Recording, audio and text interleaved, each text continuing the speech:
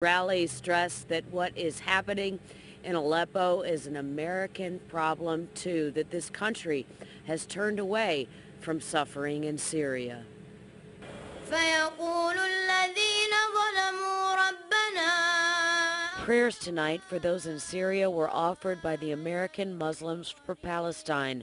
Members organized the rally, Chicago Stands with Aleppo. If we don't stand with the Syrian people, then we are essentially hypocrites, and we are selective in our activism.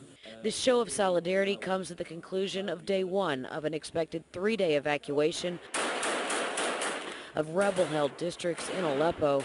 The Red Cross is overseeing it all after a deal was brokered by rebel-backing Turkey and Russia, which has backed the government in months of intensified airstrikes and shelling that have leveled what was the country's financial center. What have we been doing in the past couple of months? Is it only when a situation becomes a hot topic that we start to read about it and that we start to think about it? The evacuation could signal a turning point in this 5-year-long civil war, a victory for President Bashar al-Assad, who compared it to history-changing events like the birth of Christ and the fall of the USSR. Those here see it differently. At the time when you and your regime will be in the darkest corner.